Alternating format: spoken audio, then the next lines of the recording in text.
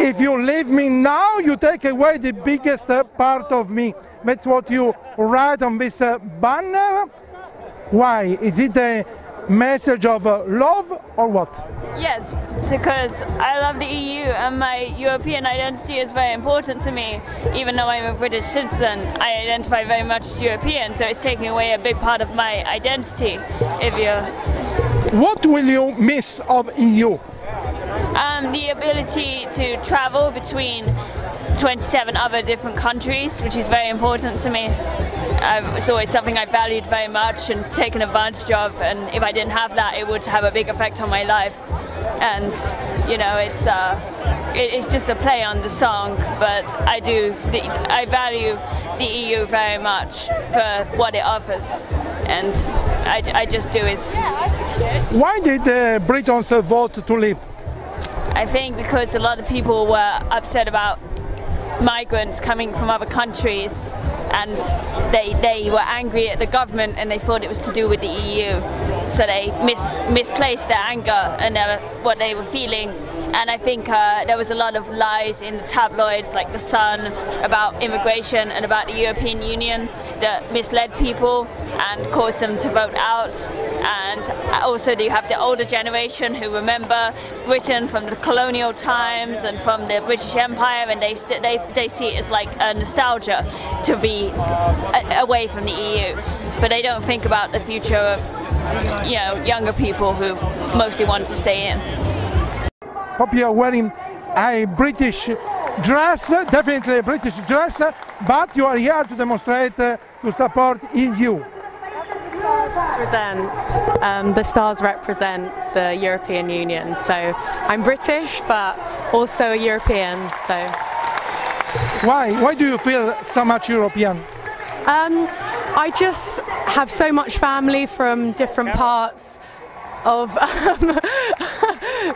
all over the world. I've been all over the world, and I really believe in times of struggle that unity is very important, and I think we can learn more from each other rather than being divided and exclusive. You are very disappointed by this vote. What do you hope now? That MPs don't implement the decision of people? I would rather there was a general election where we can then vote again for a new parliament, because most of the MPs don't want this to go through either. It wasn't a fair vote the first time because of the misinformation people were given. So I think a new general election would be the best step next. And then a second referendum? No, I think referendums have been discredited really as an undemocratic means. Too many people have been lied to for a second referendum to work. You are holding banners, one word, and we remain united. So what's the hope that the decision of people, people who vote to leave, cannot be implemented, that the MPs think it over about Article 50? I think it's more than just we're hoping that the decision is reversed. I think it's more about people understanding what they're voting for, and also it's more about ideology. It's more about, are we better isolated or are we better together? And in my opinion, we're better together in every sense of the word. So that's why I'm here today. I can speak for myself. I'm sure my friends can speak also, yeah. But the EU has often been close to what is outside, is the fortress Europe. Well, you have to start somewhere, and you have to start looking outside your own country. The EU is probably one of the biggest post-war projects regarding cooperation between societies and between countries. Yeah, it has got its problems, but you don't walk away from it. Every organisation, everything that you can boil down to some sort of organisation, whether it be family or a political system or a country or a continent, has problems. That doesn't mean that you decide to fall apart the moment something goes wrong. No, we should work together to find a solution together.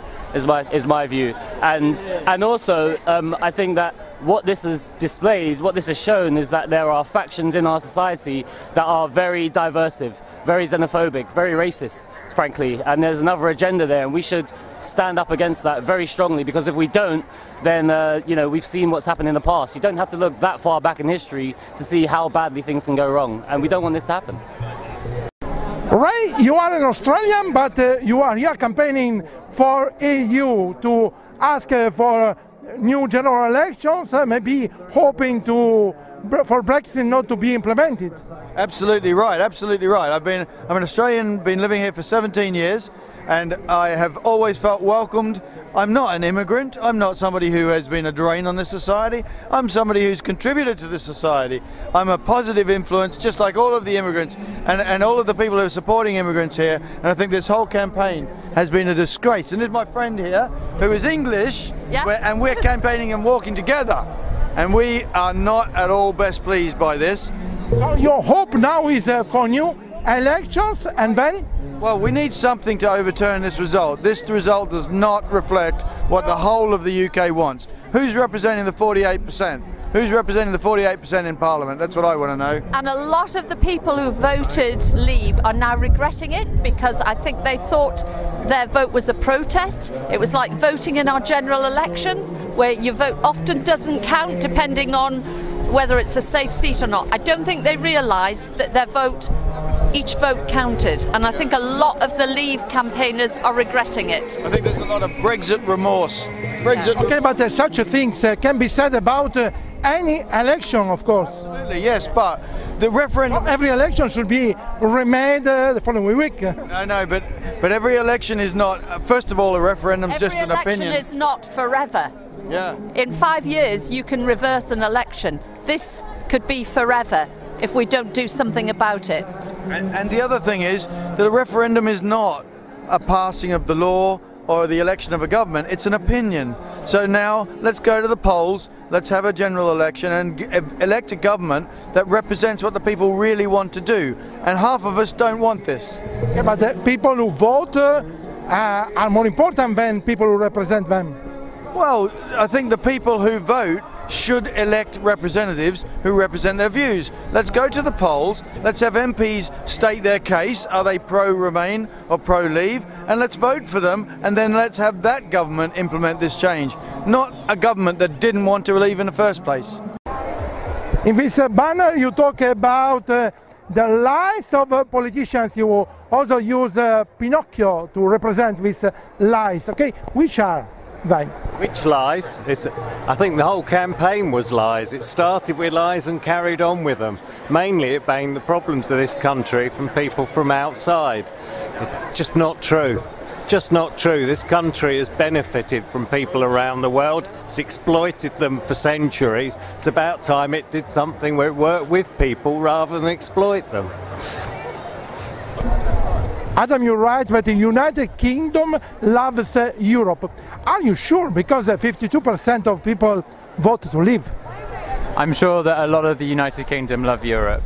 As well as trying to reverse the vote here today, the main reason for me being here is so that Europe can see that there is a lot of people in the United Kingdom who love the EU and love Europe as well.